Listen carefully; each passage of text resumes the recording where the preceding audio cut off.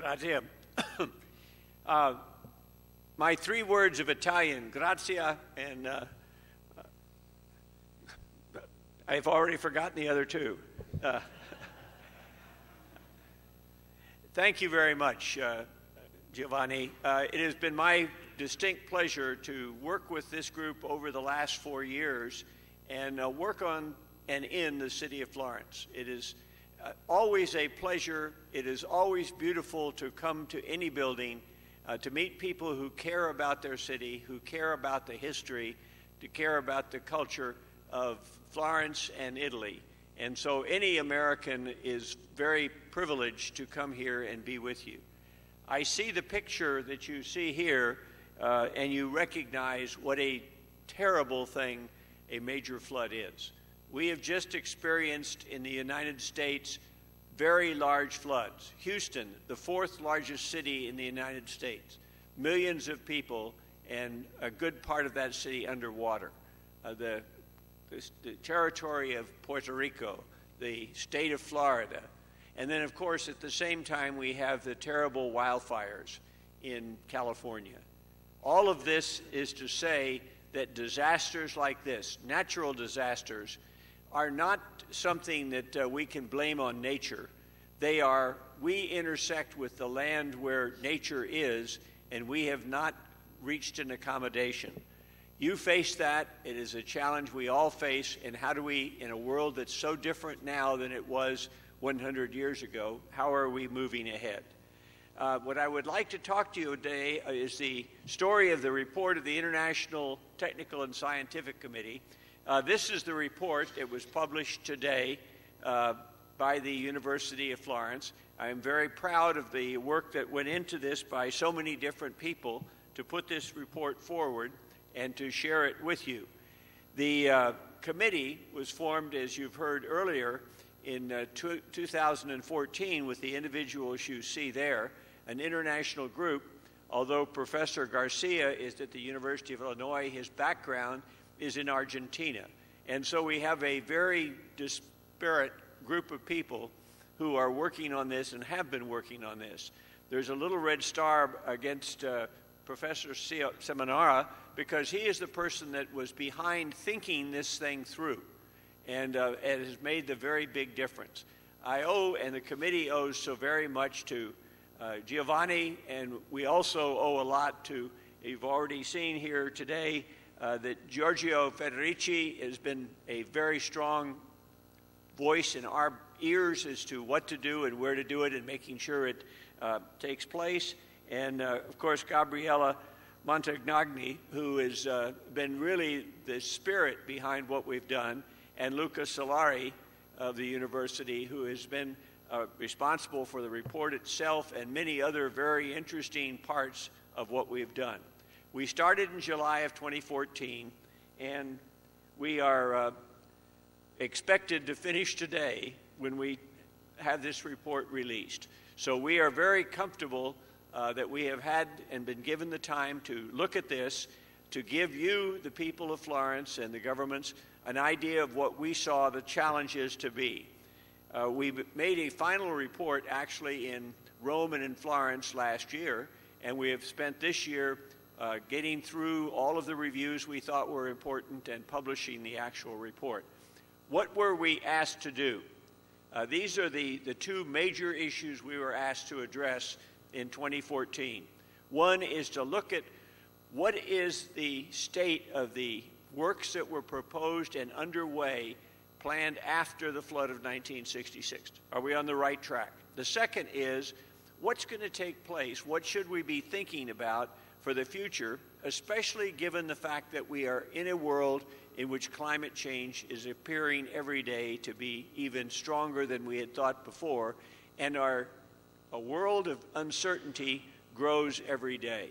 So we started off to see where we've been and where we're going to go, and I'd like to start by saying that we were impressed from the very beginning with the very hard work that was done by the authorities and that had been done over the years, what they had tried to do, given the resources that were available to them and given the challenges they faced.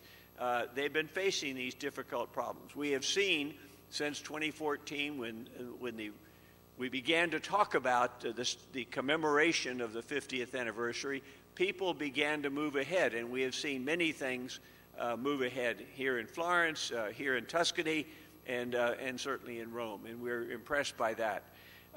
Whatever we say in the report is meant to be helpful.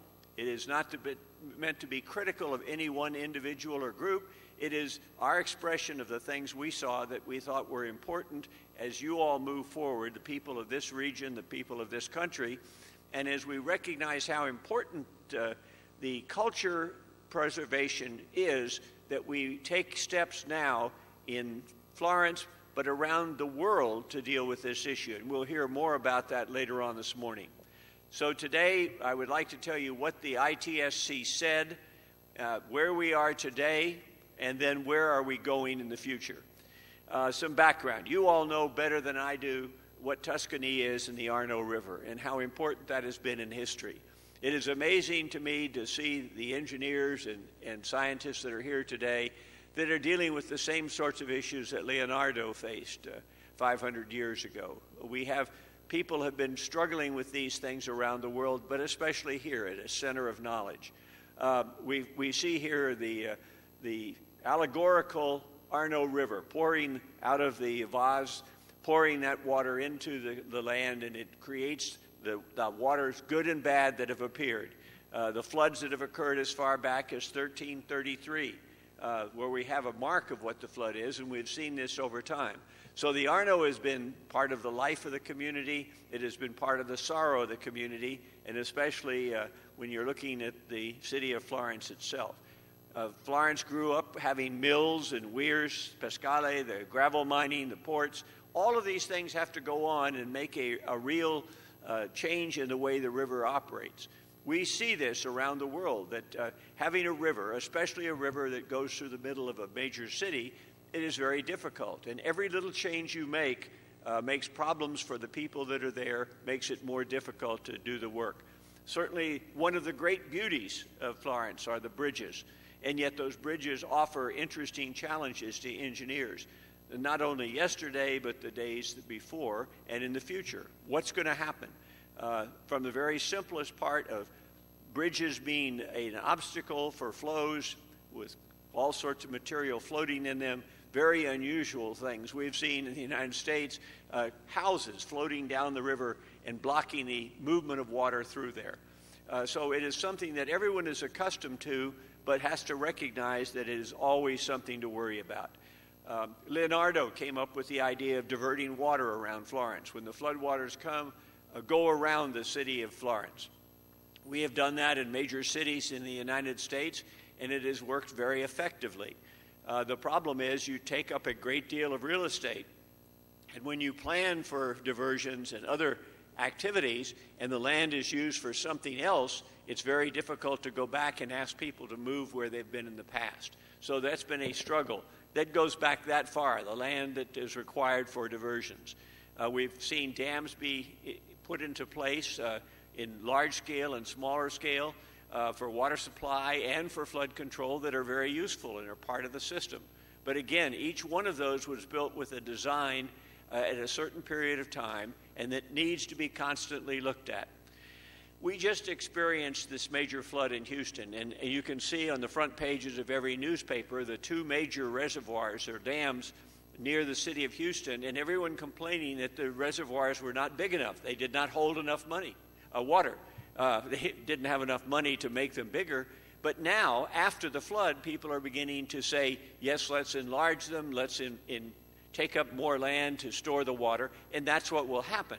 It is too bad with any dam that you don't progress as time moves along with expanding the capability when that capability is necessary. So that's been part of this, as well as storing water off on the sides of the rivers. The retention areas have been extremely important in this area. They will be extremely important. Many places have been suggested. Many are already planned. It is interesting, again, that they go back a long way. I will say that when I worked in China, I've discovered that the Emperor Yu was the emperor in 2,000 years BC. He became the Emperor Great. The Emperor Great Yu when he came up with the idea, and the Yangtze River was flooding all the time, that at certain points in time he had to have places where he could store the water so it would not flood out the city. And that enhanced his reputation. And today in China, there are 93 areas within the country that are set aside as detention areas for floods, 23 of which are used on a very frequent basis and are occupied by people who have to move out of the way. So we are struggling with issues that are not anything new, but they are tied up in the funds and the social life, the politics of doing all of these sorts of things. And then, of course, war played a role here in Florence, and the Ponte Santa Trinita had some very interesting challenges. And when you rebuild bridges after a war, or you rebuild bridges, frequently the structure is the most beautiful and most important thing, and people forget about the hydraulics of passing the water through. In each case, we say it is important that the history take into account what's happened and what might happen in the future. Well, let's go to 1966. What were our reactions to 1966?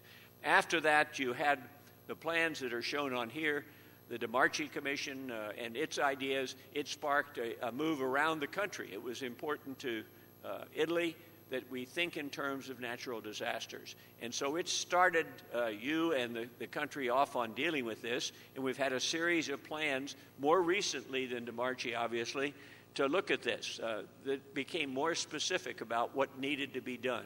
Each of these have been reviewed. There's different viewpoints, but each of them has produced good plans, but not as much action as you'd expect or hope.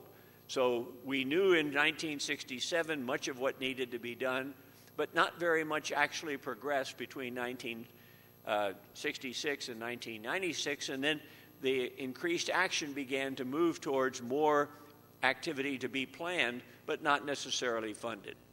What did the ITSC come up with in terms of its recommendations? This is the fundamental statement, that there have been these plans. There have been plans that are around for the last 20 years, but we've fallen behind in implementing the plans. The second part, given that, Florence remains at risk of flooding. If we had a 1966 flood tomorrow, we would not be in good shape. And it is not a question of whether that kind of a flood is going to occur again. It's a question of when.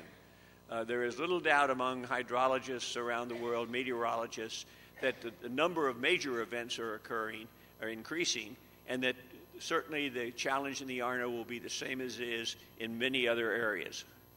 The risk today, it does not provide the protection, the risk reduction needed for the city, and is not at the level appropriate for a city with the treasures here that belong to you who live in this region, but belong to the world.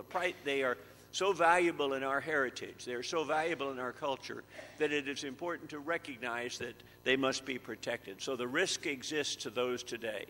What are the goals? Well, we say there is no clear agreement yet as to what the goals are. And I will note that in the United States, we face many of the same problems. We have ideas as to what we want to do, and in this particular case, how much water you want to pass down the Arno River through the middle of Florence. What is the flow? What is the volume of that flow? We know that you'd like to have these at certain levels, but what will that do? What level of protection will that give you? How do you decide that? Do you balance off the economics and say economics are very important, and we'll talk about this in a second, or do you take into account the social, cultural aspects of that and balance those two and put them together? So there is not a clear agreement that we have found among everyone. We have discovered that the government is moving that direction at all levels to determine what is the agreed upon approach to take, but we have not seen that fully satisfied. And we note that a normal safety standard for safety of people, a normal safety standard for economics, the funding, does not equal the level of protection necessary for something that has this area of culture and heritage. How are we valuing these? That's an interesting challenge. In establishing priorities in the reports that have been written, and it's not only in the Florence area, it is not only in Tuscany, it is not only in Italy, is we're establishing priorities and defining risk, what that means. It's easy to say that the failure to do this, to have a flood, will cause economic damages because we can count up how many buildings will be flooded, how many people will have to be moved, and come up with an economic risk. But how do you deal with all of the other challenges, the risks that exist? We don't think that the understanding of the social and cultural damages, what they mean, are well understood and properly valued. How do you measure this term priceless? How do you put aside some of the works of art that you have in this city and look at them? When you look at this map, which tells you something about the risk zones, the darker the purple tends to be that at highest risk, by definition of risk, which is the consequences and the probability there's something wrong there, that the worst consequences are not in the city centers of Florence. That is very strange to us and would indicate that we need to have increased emphasis on protecting not only the economic well-being of the region, but there has to be greater emphasis on protecting the cultural heritage of this region and the well-being, the social structure of the people that live in this particular area. We also believe that there is no such thing as a silver bullet or a single answer to protecting this particular area. We cannot address all of Florence's flood problems with one structure. It would be very nice. When I began working in engineering 60 years ago, that tended to be the answer. Let's build a dam, let's build a wall, and that'll solve the problems. But it doesn't work anymore. We've seen that, and so success is going to require having a portfolio, many items in our activities, many items in terms of what we are going to build, and many items we're going to do outside of that, the non-structural measures. We'll talk about that in a second. It requires, though, when you have all of these, it was very easy. As I heard Giovanni mention, I work for the Army Corps of Engineers. We run the Mississippi Valley. When the Mississippi River, which drains 41 of our states, it is, when it comes, there's a lot of water there. And we are able to run that river as a system as it goes down the middle of the United States. But no longer is it just the system of getting the water out. It's what do you do with the environment? What do you do with the people? What do you do with the other factors that have to be considered? And we have to take all of those into account. If we are going to use diversions, if we are going to have off-river storage, if we are going to have zoning, we're going to refuse to let people develop in many areas, which is very sensitive politically. All of these things mean we have to be working together. And we believe that in dealing with the Arno, there has to be a great deal of integration among people who are responsible for the many aspects of that. The non-structural measures we talk about are all of these things like land use planning, how important that is, and where we have to go with that. What can you do? Can you relocate? We are in the process, and again, I'm sorry to relate back to what is very close to me now because I've spent the last few weeks in Texas trying to figure out how you take 30,000 homes and figure out what to do with the people who are very badly flooded. We are beginning to relocate many of those, non-essential. We don't relocate the most critical facilities, but we do relocate homes. And how do you put them somewhere else? How do you do that? But that's a very useful tool now, because once you move somebody, they're not going to flood again unless you allow somebody to move back in. But you want to reduce the occupancy in the flood zones. You want to relocate the non-historical structures. Early warning is a terribly important thing. And in your case, we report that that is extremely important because of the fact that it can occur so quickly. In the major floods we had in Houston and major floods we've seen around the world while we were doing this study, we found that the time to the accumulation of massive amounts of floodwaters is reducing. And so we have interesting challenges if you don't have an up-to-date warning system that lets people evacuate and they believe in the system. Too many people do not believe in the system, so you need in your non-structural the early warning systems. Flood insurance is something that is being adapted worldwide. We have a national flood insurance in the United States. France has very good programs. There are commercial programs, but it is very difficult to enact. It's just another thing that needs to be done. And lastly, you can, in fact, flood-proof buildings, and we believe that that's an important part of your arsenal. Flood storage management. We've mentioned before that when you have upstream storage, and it's planned in the work on the Arno, and you need that upstream storage, and you need it in reservoirs, or you need it in the offstream side, as is being developed upstream right now, you need to have that coordinated so you know what the level of storage you have, how much can be used, and you understand what happens when that fills up. All the river storage is very good. Dam storage is very good. But if the dam becomes full and the off-river storage becomes full, have you thought through what is happening, how much you really have, and are you managing that? And so such a management program is going to be critical, and we did not find that was present. So we're sort of asking that today perhaps we can discuss with the very great people that are here today what is actually being done. The other thing is engineering is changing. The things that I learned as an undergraduate at Princeton University in engineering, if I did it that way today, I would go to jail, because engineering standards have changed, our environmental rules have changed, our safety rules have changed. So we think that between 1966 and today, there are many changes. And we know after talking to the engineers in the region that they are considering new ways to do things and new engineering codes of standards, new approaches, and we think that that's terribly important.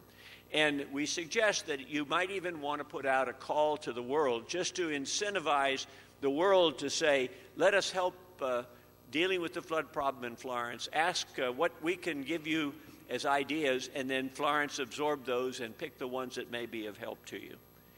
And again, we would very much like to discuss today where we are. Now, the hydraulics of the Arno through Florence, I was out yesterday, I saw the beach is still there. There are many things that are in the river. We've done modeling at the university here. How much of that can you have? How much of that becomes a problem? What modeling exists to deal with that? The numerical models and the physical models are important, but they have to be kept up to date. We have to look at the what-ifs. What if something happens and there is some sort of change? We've seen around the world major disasters occur because people didn't understand that the hydraulic situation, when there is a flood and there are deviations caused by material in the particular stream, a wall collapses, creates some sort of a disturbance, and you have a problem that is very difficult to deal with. And again, we think it's important that we look at these, and we again ask that be discussed further. We think we haven't thought enough about the Arno River ecosystem. Again, it has not jumped to the top of the list on anybody's list, but it is there, and it is a reality that you want to preserve the river ecosystem. And we were unable to find out where it fit overall. And again, we'd hope today that we might have the opportunity to discuss that further with you. Risk communication. The biggest challenge that we see is that most people don't understand that a flood can happen. I asked cab drivers here in town, I asked people I saw on the street, our committee talked to many, many people, and they all sort of feel that it's been solved. There is no risk. The people that are more in tune and who live around here and deal with these particular issues certainly know the risk, but to the average citizen, they recognize there has been a flood, there could be another, but as we find worldwide, that people just assume that if the government thought there was a problem, they'd tell us, and therefore we don't have to do anything. We think it's important not only from the standpoint of the people that live here, but the people that support you in Rome and other places around the world in terms of the natural heritage, is that everybody understand what the possibilities are and look at that realistically. Now, we, in our first report, commented that there were not enough things being done. And we were reminded by the mayor that there were actually things being done. We've suggested things like a museum of the Arno, publications. Dr. Federici spoke about several of those. Those are all good. So we put up a line like this that says, it's not as bad as we thought it was when we started this, because over time, you all, with the approach of the 50th anniversary in this particular region, spent a lot of time dealing with risk communication and are trying to improve that risk communication. But we all, human beings, have this natural ability to resist the fact that it will happen to me. It will always be somebody else, and I'm not worried about it. Until somebody says, do you realize that tonight it could start to rain and we could have a real problem? And they all recognize then, I'd better have something in my mind. We're not going to solve the problem completely. So we have a broken line on saying that there's more to be done. What we've talked about several times, you've heard it in the discussions earlier, we'll talk about it for the rest of the day, is that we've come up with plans. And the problem is getting the money started. Up until 2014, really getting moving on some of the projects was lagging behind. And the promise of future flooding was not there. Future flood protection was not there. And so we believe, and we've reported, that it is important that acceleration of this work be done and that we get people moving on solving these particular issues, identifying what in the plans are still relevant, moving ahead with those, and funding the projects to be done not later but now. We were absolutely delighted to find that funds have been available in several areas, but we are raising the question of where are they in the program over time. Someone that tells me, yes, they're in a program and the program is 20 or 30 years out, that's a long time to wait with the potential of flooding. And so we are very interested in having that discussion take place today. And one of my jobs is to try and ask you, the participants here today, to ask the tough questions on where do we stand. National support is critical. Obviously, this is bigger than what can be done at the regional or in the local level. And we are very pleased with the positive change seen in Rome with dealing with these long-standing problems with hazards. And we are impressed by their determination to help you out, because without this national support, it's going to be very difficult to move ahead. We were absolutely delighted when we met in Rome when Professor Grassi here, who happens to, I understand now, live in Florence but commutes to Rome and works in the Prime Minister's office, it is extremely important that he stated before the group we had in Rome that whatever it takes, the federal government will provide. The only question we would ask him to address today is whatever it takes is how soon that money is coming and how fast it can be here to do some of the projects. And I'm sure that will be part of the discussion. But what a significant change over these last 4 years in the determination of the people in Rome to assist in dealing with these projects. We think it's also important that in Rome, the Italian government push for comprehensive planning. We know that things are taking place organizationally in the basin structure so that there is more of an opportunity to develop comprehensive plans. But again, without a comprehensive plan, recognizing what each basin and each sub-basin does to the others, what these connections are, we're going to have a long way to go. And we recommend that the Italian government appoint some sort of an independent commission to keep to provide advisory information to the public, to provide advice to the people that are working in this area, and that they be independent and they not include anybody that's been on the previous commission, simply because we want this to be totally independent with lots of new ideas. And again, where do we stand on those in the long run? The last thing I really would like to talk about excuse me, is climate change impacts. As you know, in the United States, we've been accused of not believing in climate change. I will tell you there's very few people in the United States today that don't believe in climate change. We've had it affect every part of our country. I think the battle now is how do you best reduce the impact of climate change? How do you best reduce greenhouse gas emissions? And how long it will be before we reach too much. Well, we could argue that all day, and I don't think our committee did that, but we did look at what were the records that might affect the people in this region. And at the time when we started this, the IPCC and the other climate predictors said, well, there are going to be challenges, but they will be somewhat like they've been in the past. In the last 2 years, worldwide, we've seen a substantial increase in the number of heavy storm events.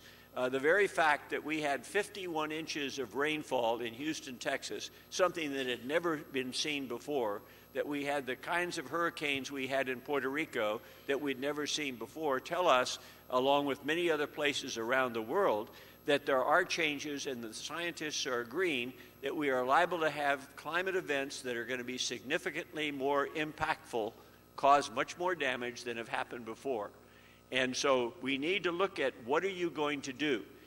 For the non-scientists in the world, in 2009, the meteorologists and hydrologists in the United States wrote an article called Stationarity is Dead. And stationarity is the concept by which what happens is all my lifetime, I measured what was going to be in the future by looking to the rear and seeing what the hydrologic record showed.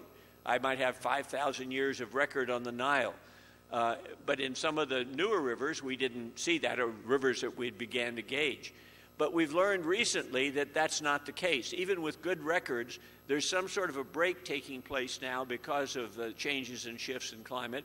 And most scientists believe that stationarity is dead. We cannot have good predictions.